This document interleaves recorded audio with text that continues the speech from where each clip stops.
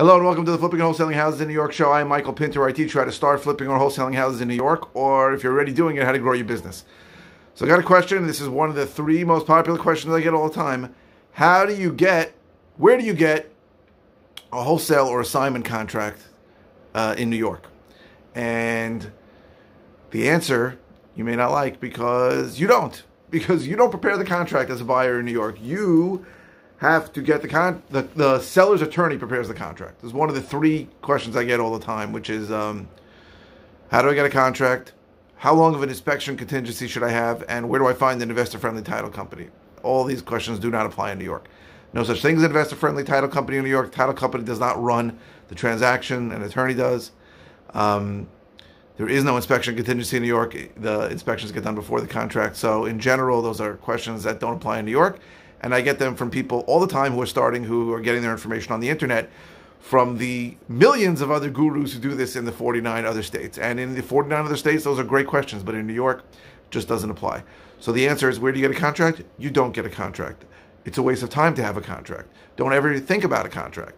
Because once a seller says yes to you, his attorney is going to prepare a contract for you. And it's probably going to be a standard contract. And it's not going to be a great contract because standard contracts in New York are not assignable. And your attorney and his attorney are going to have to negotiate the terms of that contract. But that's how it works. You don't have to think about a contract. Don't give any thought to getting a contract because the transaction in New York, and New York is like another planet from all the other 49 states. The transaction in New York takes place between the seller's attorney and a buyer's attorney, not between a buyer and a seller as it does in the other 49 states. I know that's difficult for some people to hear. And I think I'm the only guy in the world who teaches how to do this in New York, so I'm the only guy talking about it. But in New York, you don't have to worry about a contract because you're not going to bring a contract to the appointment and you're not going to send the contract to the seller. That is how it works.